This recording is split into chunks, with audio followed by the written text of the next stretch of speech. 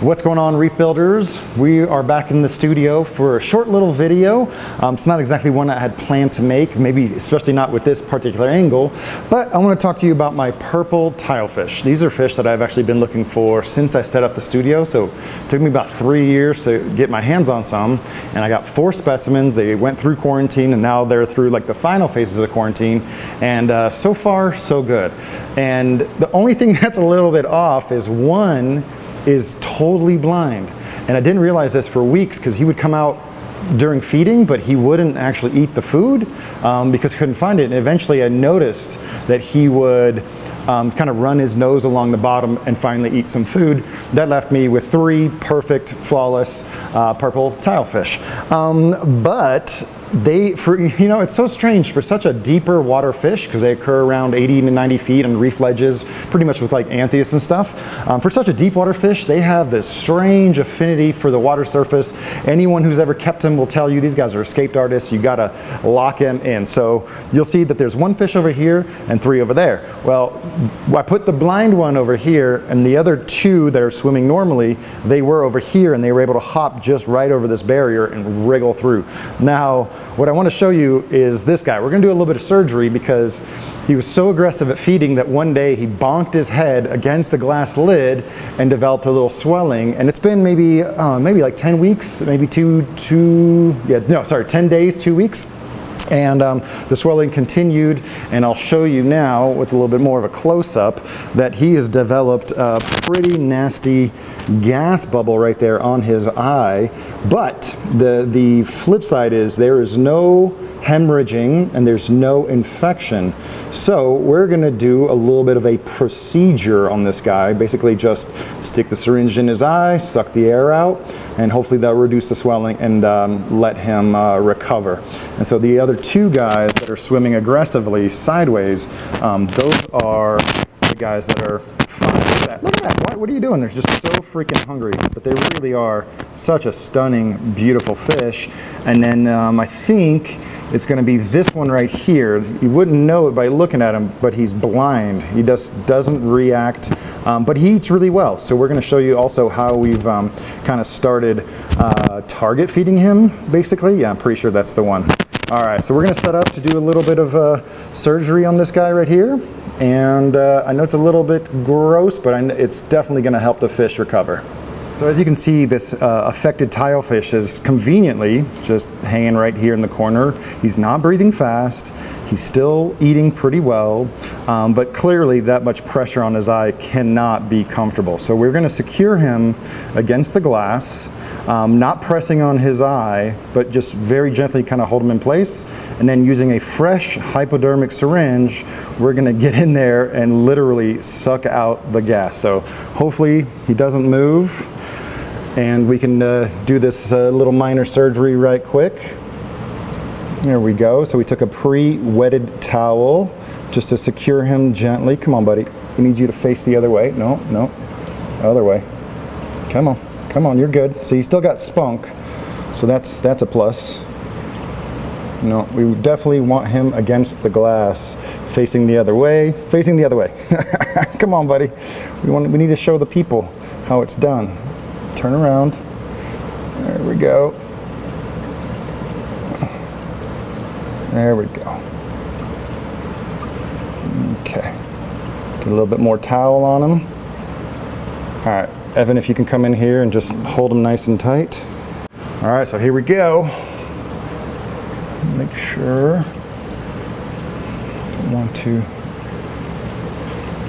Can you lower him down? Yeah, a little bit. Get him a little bit lower. And let's try not to make sure he doesn't squirm.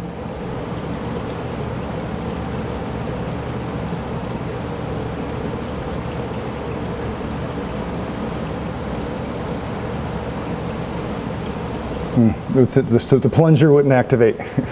Come on, it's so tight. Now I'm going to be very careful and hit him right where I did before. You can see some air already just kind of leaked out. Come on, buddy.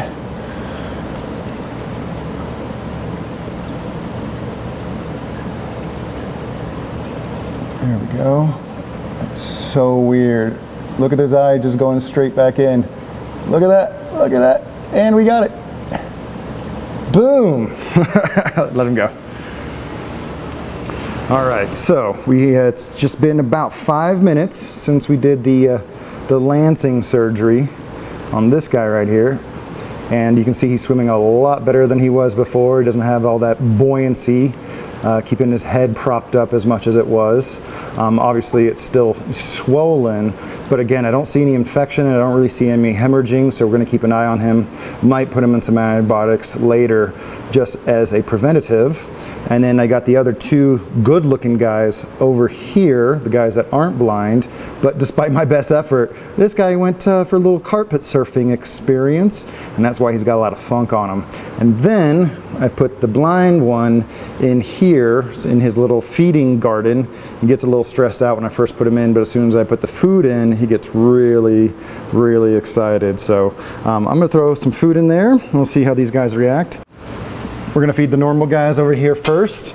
Now they just got transferred, but they're such voracious feeders, I don't think they'll mind either way.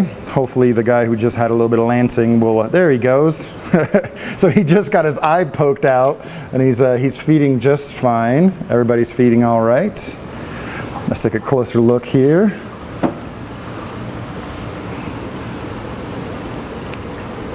Yeah, everybody's eating all right. Even the dude with the eye, even the one that went for a little carpet ride.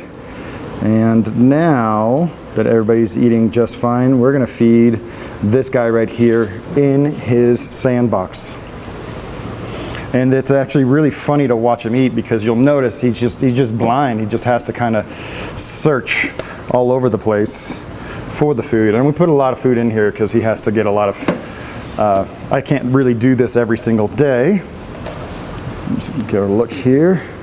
Come on, buddy. I know you're sad, but he'll get the hang of it. There he goes. See? So he can't see the food, but he's learned to kind of just drag his mouth along the bottom in order to run into the food. Come on.